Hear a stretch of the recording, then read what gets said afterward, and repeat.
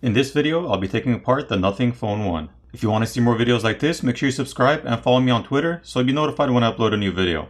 And if you need any tools, there are links in the description.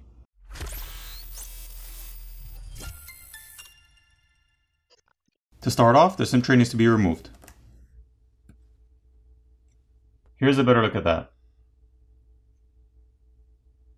Next, we'll need to use a hairdryer or a heat gun to apply heat to the back plate to loosen up the adhesive underneath, and then we're going to use a plastic pry tool to pry the back plate off. Here's a better look at the glass back plate.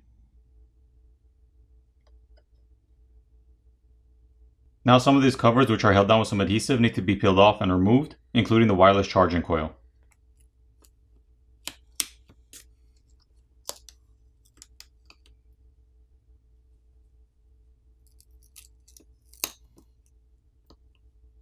On this bottom cover, there's a flex cable attached to the subboard for the LED lights, so be careful when you're peeling it off that you don't tear the cable.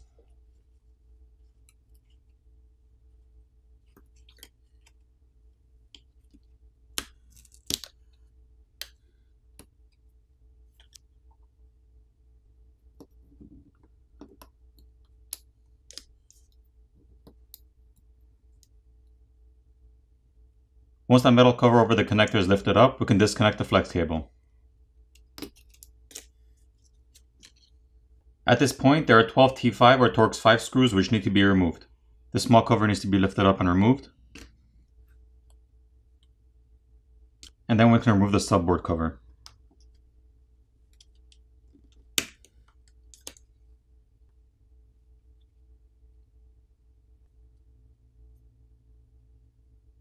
At this point, we can disconnect the flex cable, which is connected to the bottom subboard.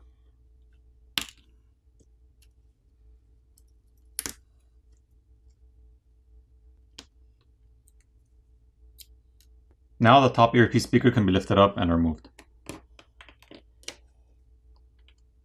Here's a better look at that. Two flex cables on the top can be disconnected from the board.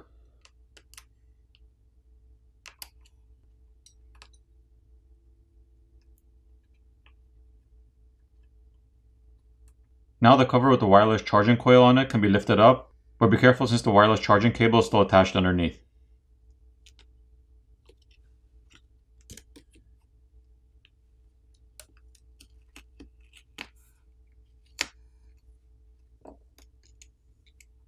There are two Phillips screws that need to be removed. And then the cover around the cameras can be lifted up.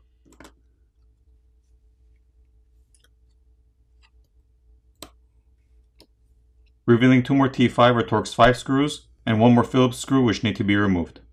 Now the top cover can be lifted up and removed.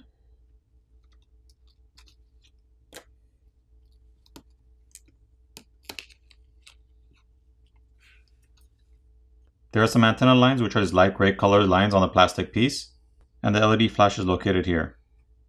Looking at the other side, the flex cable for the wireless charging coil is located here, the cable for the light up LEDs around the camera is located here, and the one for the light up strip is located here.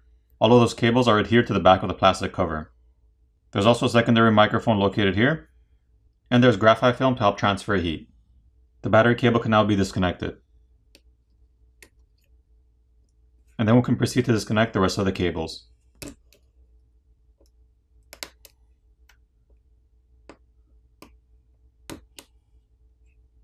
There are two coaxial cables on the bottom right side of the board that need to be disconnected by popping them off.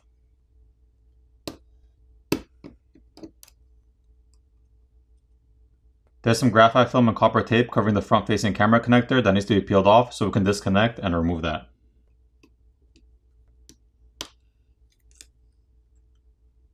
Here's a better look at the 16 megapixel front-facing camera.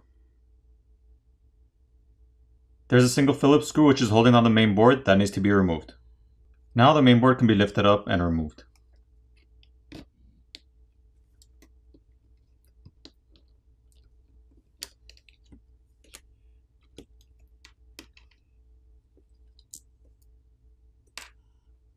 On the main board, there's a 50 megapixel ultra wide and a 50 megapixel primary lens.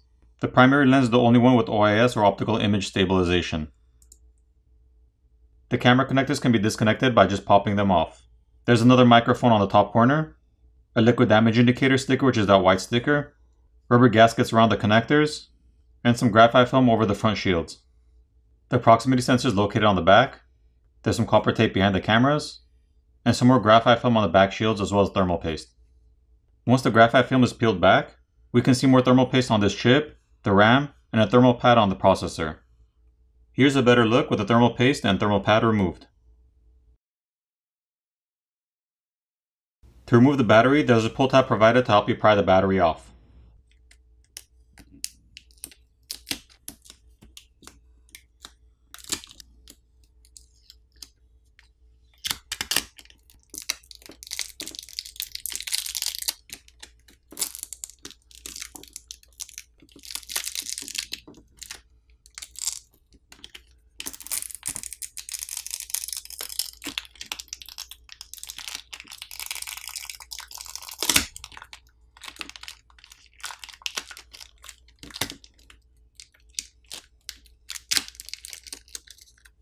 Here's a better look at the 4500 mAh battery.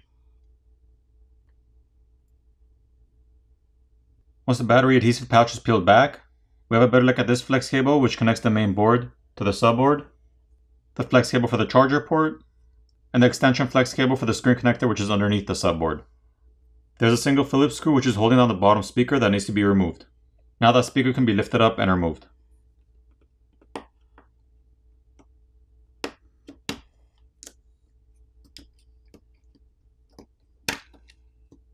Here's a better look at that. The flex cable for the fingerprint reader, as well as the two other ends of the coaxial cable, need to be disconnected from the subboard.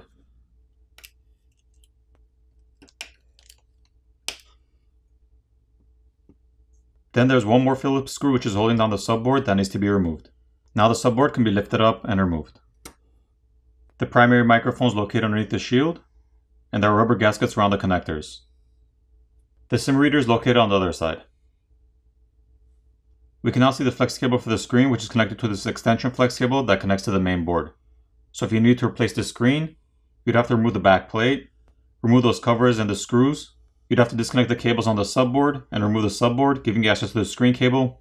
And then once you disconnect the screen cable, you would heat up the front of the phone where the screen is to loosen up the adhesive underneath, pry the old screen off, apply new adhesive, reapply the new screen, making sure you run the flex cable back to the opening in the mid frame and reassemble the phone.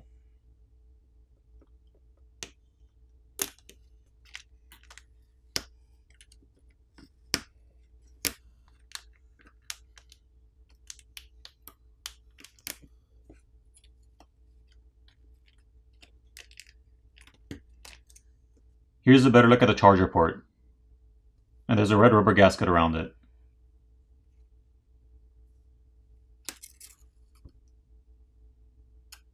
The fingerprint sensor is located over here on the bottom and it's held down with some adhesive, and the same goes for the X-axis linear motor next to it. There's another liquid damage indicator sticker on the bottom underneath the SIM tray, and the flex cable for the volume key is located on this side, and the one for the power button is located on the other side. Both are held down with some adhesive, so if you want to replace those, you have to gently pry those off, and then there's a plastic bracket inside the frame that you'd pull out, giving you access to removing them. Once this flex cable and protective tape is peeled off, we have a better look at the copper vapor chamber which is underneath the battery and runs underneath the motherboard. There's also a good amount of thermal paste between the copper vapor chamber and the back of the motherboard. For the repairability score on this phone, I give it a 3 out of 10. Now it's time to put the phone back together.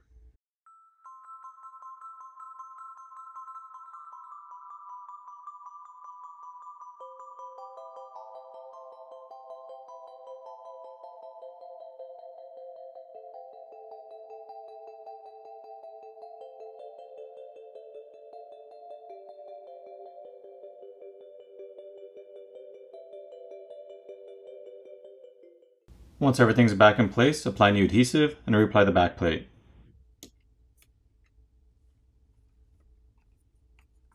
Flip over the phone, power it on, and you're done. I hope you enjoyed the video, and I'll see you in the next one.